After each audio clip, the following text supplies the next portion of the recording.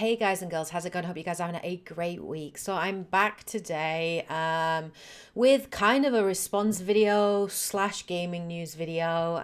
This one obviously is Anthem related. I'm sure it's taken me a while to actually post my thoughts on this, but I wanted to do some research. I wanted to get together the kind of response video that I wanted to give to this. So you all know that last Tuesday, Jason Schreier basically answered the question that we've all been wondering, which is what happened to Anthem. He released an expose on Bioware and basically exposed everything. You know, what happened over the last 7 years at Bioware, why Anthem became the game it was, why it was released in the state it was, pretty much what went wrong. It was a really, really good article. If you haven't read it, I highly recommend that you read it. It's quite a long, lengthy article, about 11,000 words. But we expect this kind of thing from Jason Schreier. He's done a lot of exposés on the past, and his sources are always really, really good. And they're just as good in this article. I think he asked 19 current and ex-developers at Bioware that basically worked on Anthem, had lots of sources, and it's a really, really good article. If you haven't read it, definitely go and read it. I'll put the link in the comment section below. Now, this video, it's not going to be a blow-by-blow of said article. You can go away and read that article yourself. I'm not going to tell you word for word what it said, but I am going to talk about the general things that we learned from it, to sort of explain why Anthem was such a failure. And I want to talk more about how Bioware responded, how Bioware's leadership have responded, and really sort of discuss what it means for the game industry, what lessons can be learned from it, and what the solution is really going forward, and what we as gamers should do or can do, or generally what needs to happen.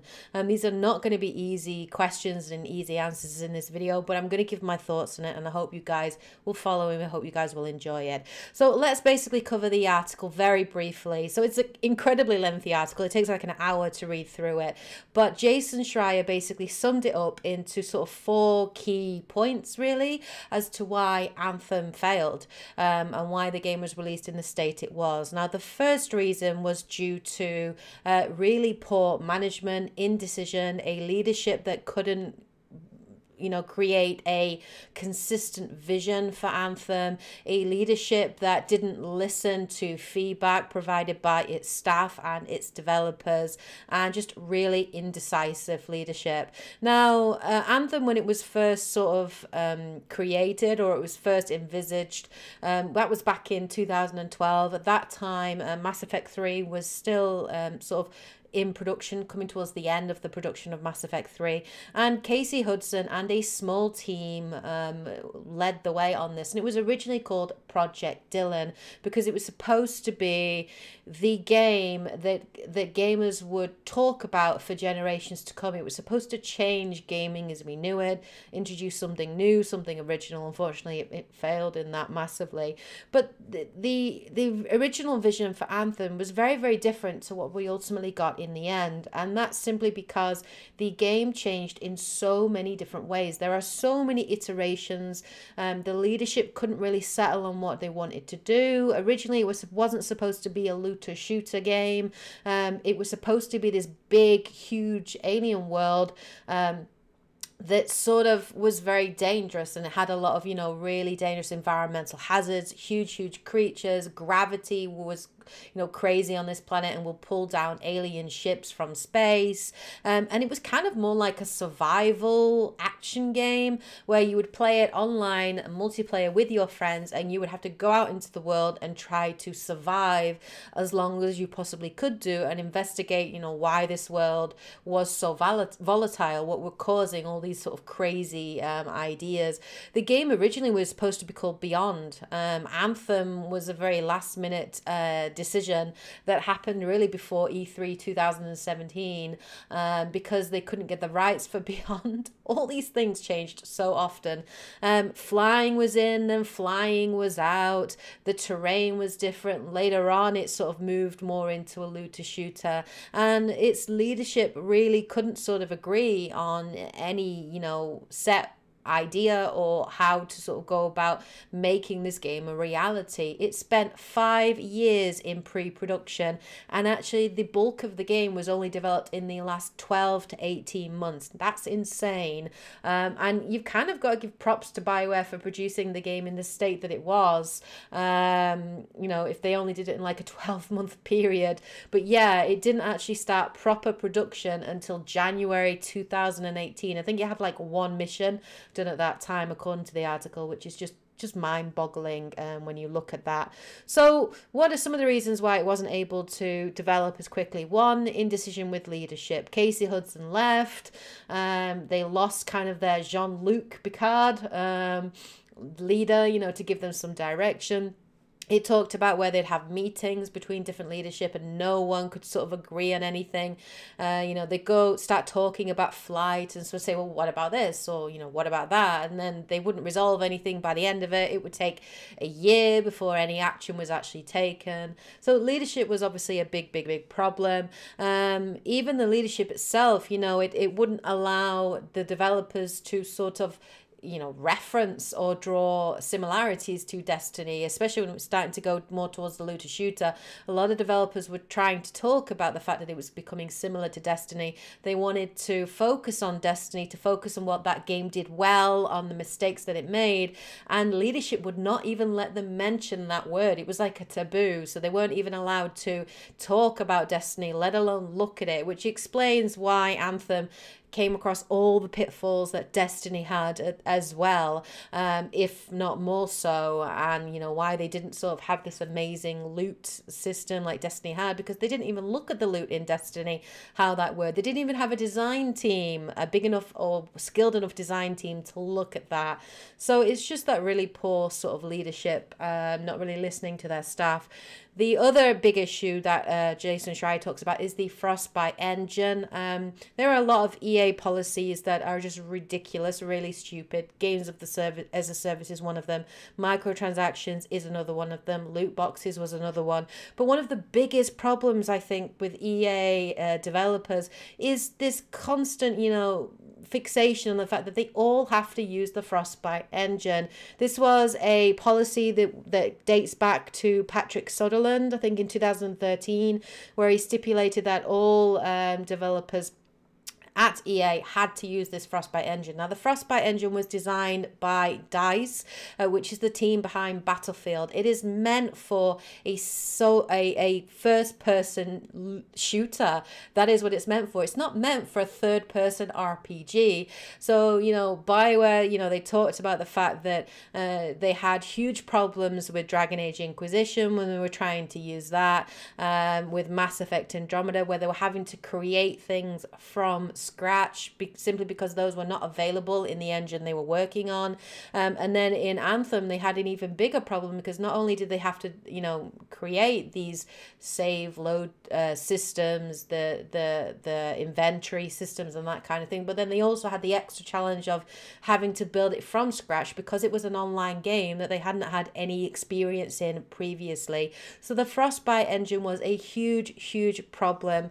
On top of that, then, Bioware also had to fight for resources. They were constantly understaffed from the sounds of this article, having staff, you know, pulled out of Bioware because they had some experience working on Frostbite to go and work on like FIFA, because FIFA brought in more money. There was then an expert sort of technical help team at DICE, you know, in the Frostbite team, and they would sort of go out to sort of put out fires and help with issues and problems, but trying to get their time and resources to get that help was very difficult, and a lot of different developers were fighting for their attention, and often Bioware would lose because their games don't make as much money. So it just sounds like, you know, the whole policy and the whole sort of work ethos and everything at EA is just really toxic, and it's just about developers competing with each other rather than supporting and working together to try and get support, which they definitely needed. So that just sounds really awful. Then of course at Bioware they talked about the fact that there are these internal divisions within the company, company, particularly between Edmonton and Austin. There's this view of like the A team, the B team, and the C team. So the A team was like Edmonton. That's the original team that brought us Dragon Age and also the Mass Effect trilogy. And they're seen as sort of the original Bioware, you know. And then you've got the Austin team. They're the team that brought us Star Wars: The Old Republic. And then, of course, you had the C team, which was Bioware Montreal. Of course, the ill-fated team that brought us Mass Effect Andromeda and were eventually closed down and moved into EA Motive.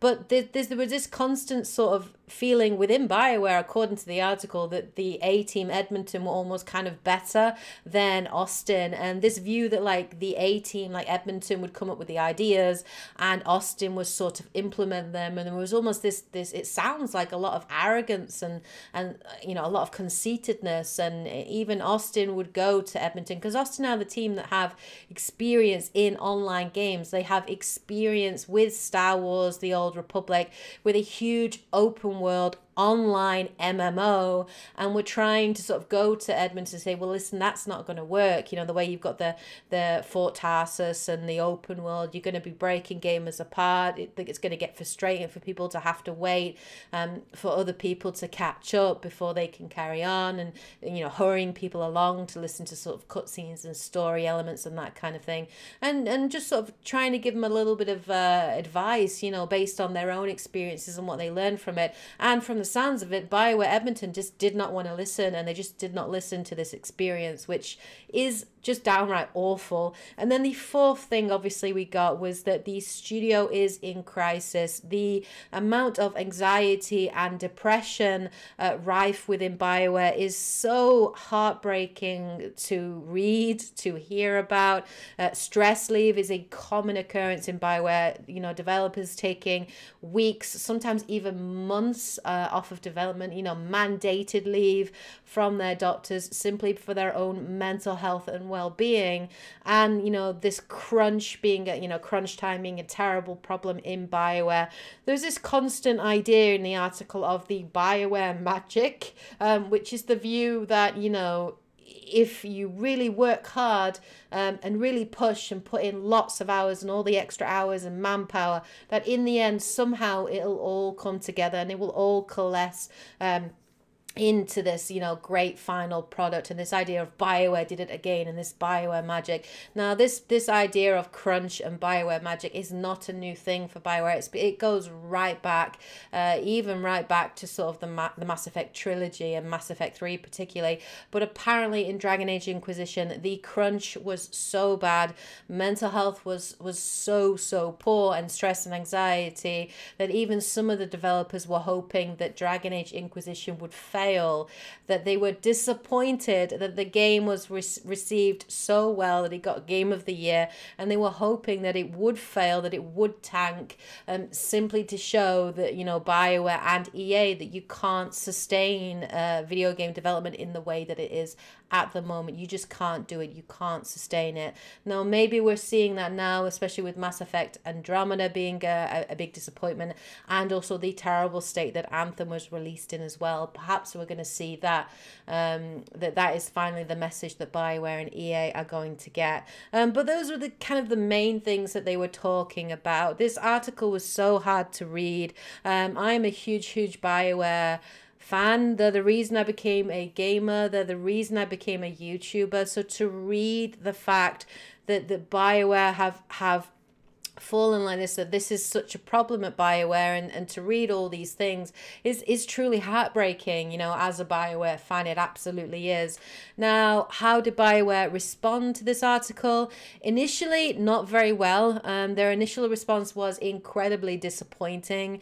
They actually released a comment several minutes after, I think it was like 10 minutes after the article was announced or was released. And this is, you know, officially what they said. And they were kind of dismissive, in their response, and they sort of said, they chose not to comment or participate in this story because we felt that there was an unfair focus on specific team members and leaders who did their absolute best to bring this totally new idea to fans. We didn't want to be part of something that was attempting to bring them down as individuals. We respect them all, and we built this game as a team. Now, I myself personally don't think that Jason Schreier's article was unnecessarily harsh. I don't think it focused on individuals or placed blame with individuals. I think it highlighted some very real problems within Bioware that needed addressing and that do need raising to public attention if anything's going to change. And I think a lot of the 19 developers that spoke to Jason Schreier sort of spoke to him anonymously in hope that Bioware would listen to this and that they would respond and that perhaps change would eventually come. They even, sort of dismissively say, we hear the criticisms that were raised by the people in the piece today, and we're looking at that alongside feedback that we receive in our internal team surveys. We put a lot of focus on better planning to avoid crunch time, and it was not a major topic of feedback in our internal post-mortems. And then finally they say, we don't see the value in tearing down one another or one another's work. We don't believe articles that do that are making our industry and craft better. Well, on that respect, I very much disagree with Bioware. I think articles like the one that Jason Schreier has written are incredibly important. They need to be done, and developers and publishers need calling out on this. It is a huge problem in the industry, and I think articles like the one Jason Schreier wrote are very important, and I support them wholeheartedly. Now, response to this response by Bioware was not very positive. A lot of people were quite disheartened. A lot of people were quite critical of the way that they responded and were hoping, for a better response. And on Wednesday afternoon, Casey Hudson actually emailed the staff at Bioware, I guess privately, and then it was kind of leaked to Kotaku. But according to Jason Schreier, I think he actually copied him in on the email. But this is what Casey Hudson had to say, and it was a lot more positive sounding from what he had to say. So he basically said, "Hey Bioware, I wanted to get a note out to you to share my thoughts on the Kotaku article and the online discussion it has raised. The article mentions many of the problems in the development of Anthem and some of our previous projects, and it draws a link between those issues and the quality of our workplace and the well-being of our staff. These problems are real, and it's our top priority to continue working to solve them."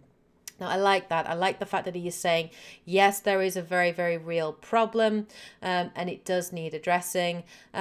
He continues on. I'm not going to read you the whole thing because it is out there for you to read. But he then sort of, goes on to say, I'm not going to tell you.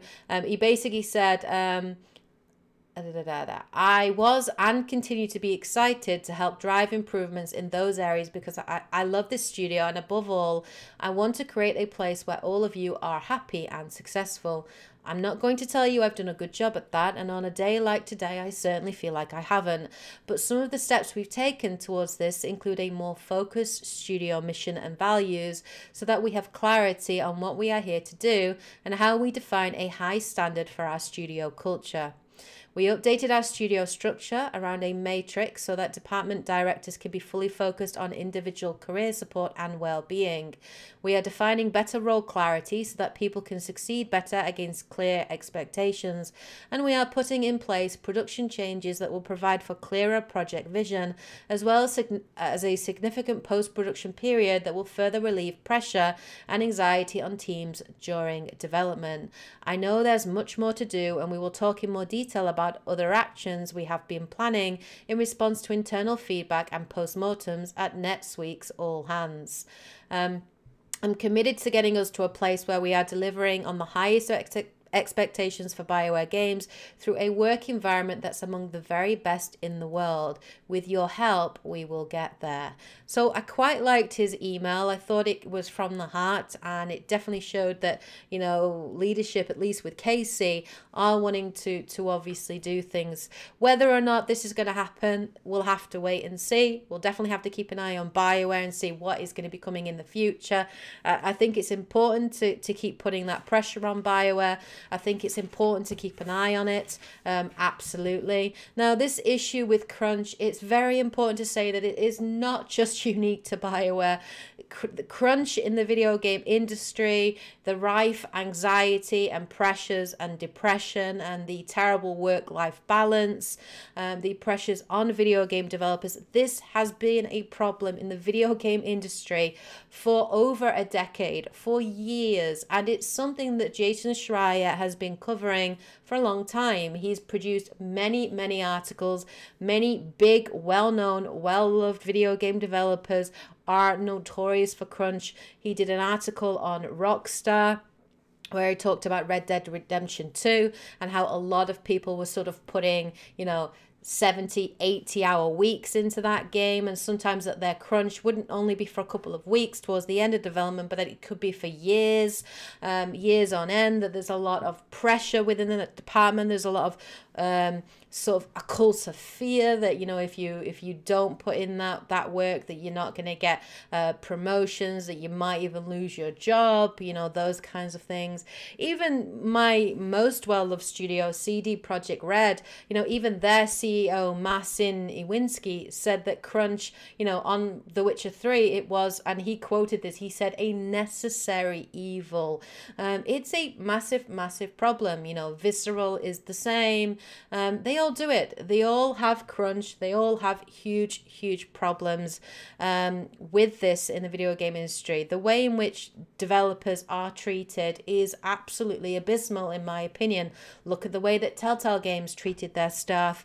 It's awful, and it's a big problem that needs to be addressed. Now, what can gamers do? What is the answer?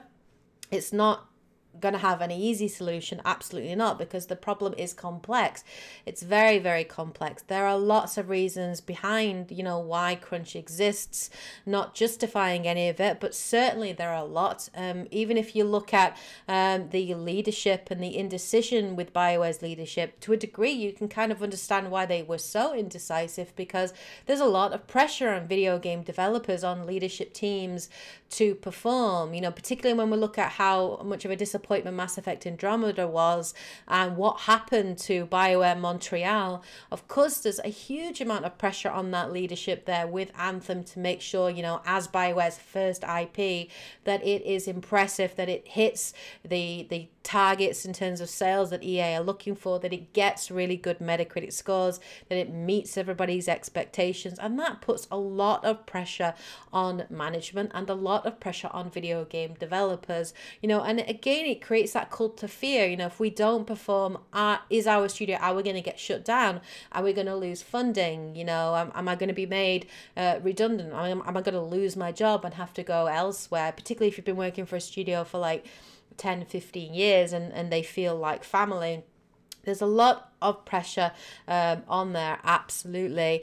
Sometimes, you know, there is completely unrealistic expectations on developers, and there's a lot of pressure from both gamers and publishers. You know, gamers always want the next biggest, best thing. They want new IPs, they want new original ideas, something different every time.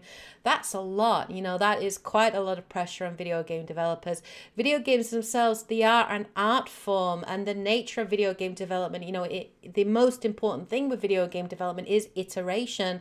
And, you know, the nature of iteration is that you're constantly changing things, you're constantly, you know, you're working on stuff and then it gets discarded and you have to work again and perfect it again, and you're redoing your work every time. So the work that you know, painstakingly make and you put your heart and soul into it just gets thrown away because of a particular creative decision.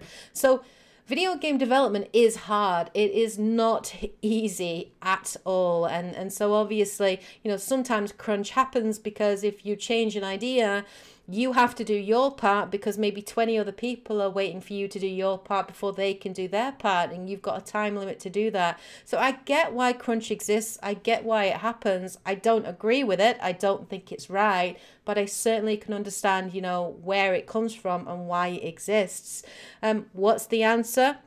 I know a lot of people are, you know, talking about boycotting Bioware now. A lot of people are talking about, you know, do I boycott Bioware?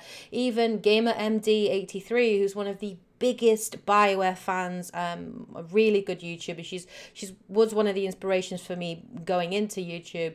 She actually did a video last week where she outright said, I'm going to boycott Bioware. You know, that is, I can't in good conscience buy any future Bioware games knowing that developers have to go through such turmoil, have to, you know, suffer, you know, in terms of their own mental health and their own well-being and their relationships, that they have to suffer like this for me to enjoy their game. You know, I can't really enjoy their game because I feel some degree of guilt. And I can see where Gamer MD83 is coming from. My response to that, though, is if you boycott Bioware, you've got to boycott every game developer because they're all guilty for it. You know, they all do it. So if you know, you'd have to boycott CD Projekt Red because they'll do crunch. You'd have to boycott Rockstar because they do the same. Naughty Dog as well are known for crunch as well. So you would have to boycott every game. When reading, you know, these articles by Jason Schreier, which I'll put a link to as well, he did talk about, particularly with Rockstar, how a lot of people are having to work long hours over time. They would get paid an annual salary, but then all these extra hours, they wouldn't actually get any overtime for that. They wouldn't get paid any extra. And the extra money they got came when that game sold. So if that game did well in terms of the sales, then they would get an end of year bonus that would kind of make up, you know, for all that hard work, and they would use that to obviously support their family and everything going forward. So, you know, if you do boycott the games, it's not only the publishers that you are harming, it's also the developers as well, because those annual bonuses that they're relying on, you know, for having put all those hours of work in, they're not going to get those if we as gamers do then boycott them. So you've got to think about that as well. Even in the article, I'm going to read this here because I found this quote really interesting. And in this article, Jason Schreier basically said, some fans have asked if they should avoid buying or playing Red Dead Redemption 2 to show support for those who have tough experiences making it. But many of Rockstar's current and former employees, even those who had the worst things to say about the company, say they're against the idea. For one, those who put long weeks into the game want people to see what they've done. Also, given that this year's bonuses will be based on royalties, any sort of large-scale boycott may hurt Rockstar employees more than it helps. Some current employees have said what fans can instead do, those people say, is speak out about crunch and workplace issues like this, helping put public pressure on the company.